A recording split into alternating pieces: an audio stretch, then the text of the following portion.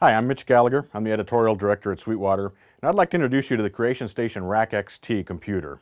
The RackXT is the top-of-the-line creation station. It's designed to provide you with the maximum amount of power possible for your recording studio. To provide that power, the RackXT features the new Intel Core i7 processor, dual internal hard drives, and 6 gigabytes of RAM right out of the box, so you're ready to go. You have the maximum amount of computer power available for your studio. In fact, for the past 2 weeks, we've been putting this computer through its paces in Sweetwater labs. We've tested the number of tracks it can provide, the number of instances of plugins it can run, and we've also looked at the number of virtual instruments it can run simultaneously. For example, we looked at simultaneous tracks that we could record. We used 4 Motu 24I/O interfaces. We were able to achieve 96 mono simultaneous tracks of recording with this computer for 45 minutes of constant recording. For playback, we were able to achieve 120 mono tracks at 96 kHz 24-bit resolution.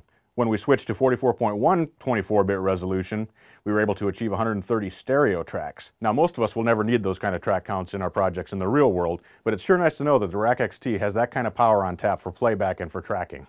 As far as processing, we set up the RackXT with a typical mix situation in Cakewalk Sonar software.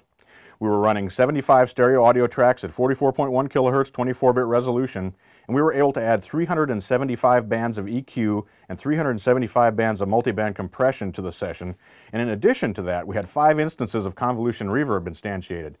Speaking of convolution reverb, we were able to add 85 instances of Cakewalk's perfect space reverb, and in fact, we still had headroom available at that point. With virtual instruments, we tested the RackXT with Synthogy Ivory, a virtual piano.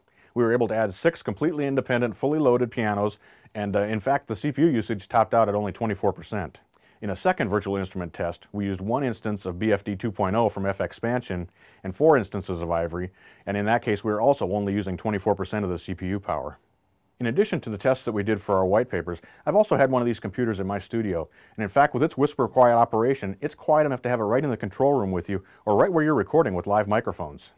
For all the details on the tests we conducted, the conditions the tests were held under, and the results that we achieved, check out the white paper that we have posted on the RackXT page on the Creation Station microsite. Like all the Creation Stations, the RackXT was specified and designed right here at Sweetwater. It features top-of-the-line components and cutting-edge architecture backed by years of experience building these machines and our unparalleled technical support. The RackXT is designed to be the ultimate music and audio production computer. If you have questions on this machine or want to know more about its specifications and capabilities, give your Sweetwater sales engineer a call.